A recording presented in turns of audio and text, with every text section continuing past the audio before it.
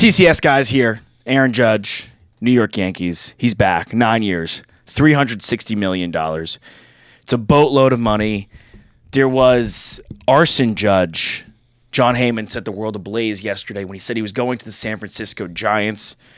His twin brother. His twin brother. For right. Aaron Judge, Bo Bice's brother, Eric Bice. Shout out for those who get that reference, deep cut. For Aaron Judge, no other team made sense to me but the New York Yankees. Not at all. You're the king of New York already. Solidify yourself and bring a championship to that city. It would have been bizarre if he went to the Giants. Apparently, they're giving him the captain really term. Wow, the designation of captain. Yep, it's pretty big, honestly. I mean, the you last don't really, captain was Jeter. Yeah, I mean, how many captains like Veritek, Wright, like other than those three teams, you don't really. I mean, it'd be interesting like Machado for your team if they did it. You don't really have anybody yet for the Rangers, but hey, if Seager, Semien have a good second year, you never know. Leiter, he's coming up the pipeline. To me, like if the Giants had Aaron Judge, they still would have been after losing Rodon, they would have presumably been the third best team in that division, even with him. Like the New York Yankees, now that they have Aaron Judge, they can operate as normal. They can go get somebody else. I'm not saying they're going to go get Carlos Correa or go get Xander Bogaerts. But they're still in on Rodon. They should be still on Rodon, 100%. They could go get some more bullpen help. They can now manipulate the market the way they want to do it. Yes, they don't have the money to play with anymore, but the money is where they want it to be with Aaron Judge. Right. The Dodgers would have been interesting. They let Turner go, obviously. I think they'll let both Turners go, presumably. Bellinger's gone. They get some money off the books.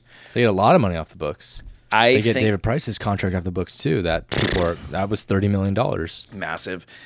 I would imagine I'm like Correa type deal. That could be interesting. I think, fingers crossed, it looks like Bogaerts is going to stay home. They're pretty sneaky quiet, which worries me. Yeah, you should be worried. The Dodgers, because usually they try to make a big splash every single season.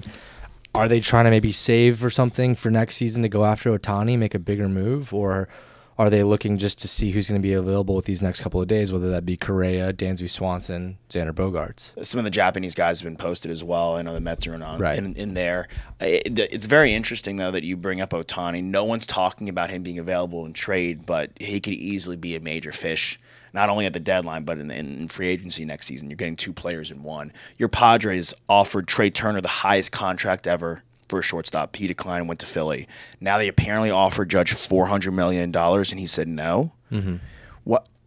Why do you quickly think that is? Like, why are these guys turning that down? Because it's a great team.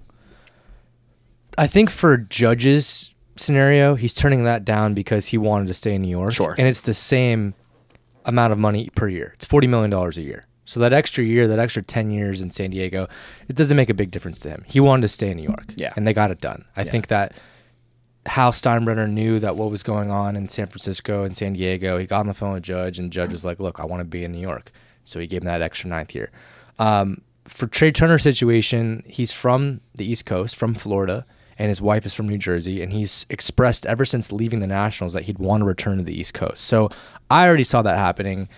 I think we all three were very much aware that Turner was going to be going. Turn it into basically the Dodgers of the East Coast, just from a roster creation standpoint. The Phillies. For sure. Absolutely, and I also believe that there probably was a little bit of uncertainty where he'd play next year if he was in San Diego. Would he be a shortstop? Would he move to the outfield? Would he go to second base? I think he wants that stability just to know that he's going to be the shortstop for the Phillies, who are a great team, who were in the World Series. Shortstops and quarterbacks, man. Like, they love that. And you bring up the Phillies. They also signed Taijuan Walker. Had Aaron Judge, he didn't, obviously, but had he left New York, it would have been the biggest whiff in a re-signing in the history of sports, in my opinion. Bigger than LeBron James. Actually, not even a question in my mind when the Cavs missed out on LeBron for him going to Miami. It would have been the biggest miss. It's the Cavs. You're talking about the Yankees here. You're talking about the New York Yankees, who should be especially by if he had nobody. gone, like you said, if he went to the Giants and they're the third best team in the division, even with Judge. I mean, when people are tweeting your potential lineup and everyone is like, "That's still not a good lineup," right? 1 through 9, like that's not a good hitting lineup. Yeah, like even with Aaron Judge, last year's MVP, then don't make the move. What you said yesterday, he could be the fourth team. I do think the Giants leveraged the price point though. Sure, and Aaron Judge should be happy about that. Yeah. I mean, he was going to get the Yankees, whatever he had to match, he was going to have to get from the guys in the pinstripes. Other than that, I mean, I think did they sign Cashman to the extension before the deal was done? I believe they did. I think they did. Kind of wild. They must have known. They're committed to 3 players over $300 million. First team in baseball history.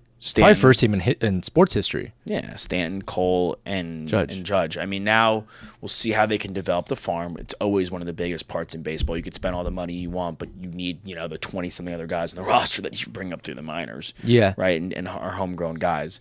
I don't know. Great. It's great for baseball. They bring him back. Am I stoked as a Red Sox fan? Probably not. But it's great for baseball. They bring him back. It's a win for the NL West. I'll say that right now. If he wasn't going to come to the Padres, I'm glad he's not staying in the division and going to the Dodgers or the Giants. I mean, huge for them. I just don't. The Yankees still need to make another move. They still need to do more. They need to do more. It's not enough yet because they lose Tyone. He's gone to the Cubs, and say which he's not. Is he an all-star? No, but he eats innings. This pitching market has been crazy. Yeah. In terms of how much money guys are getting. Taijuan Walker. What? Yeah. Wild Quintana going to the Mets. I mean, of course, you got DeGrom. You got Verlander. You got all these guys. But names are kind of flying off the board here. And that Joe Musgrove extension that the Padres made looks amazing. Steal. And crazy steal. Speaking of steal, before we rock, I was thinking of who's the team to beat in the AL. Now that Judge is gone and Judge is staying and Verlander's gone, I still think it's the Astros. The Jose Abreu signing, under they're the radar. fine. And they've got great pitching still. It's wild, Yep. wild. All right, we'll see you next time out of the Believe offices.